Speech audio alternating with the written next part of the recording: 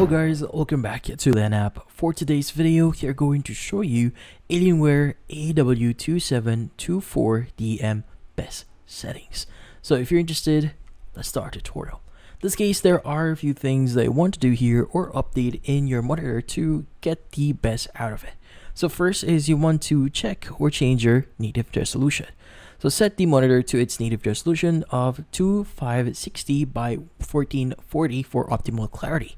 Also, for the refresh rate, you might want to adjust this to basically set this to 165 Hz. So if your system supports it. Now if you can overclock it to 180 Hz for smoother performance, much better. Also, you might want to, in this case, access the OSD menu.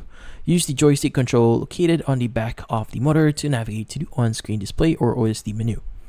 Now, from then, you might want to change the brightness. So set the brightness to 70 to 80% for general use.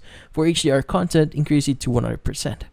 Now, for contrast, keep the contrast at the default value, which is typically around 75%. Now, for sharpness, set this to 50% to achieve balanced clarity without over-enhancement.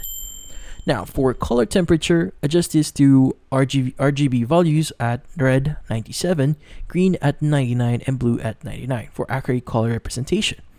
Now, also for picture mode, use the standard mode for everyday use. Switch to the key mode for gaming and select sRGB for photo editing. Also for dynamic contrast, keep this setting off for consistent image quality, but enable it for more uniform brightness and color across the screen. Also, for gaming features, set the overdrive to extreme to reduce motion blur during competitive gaming.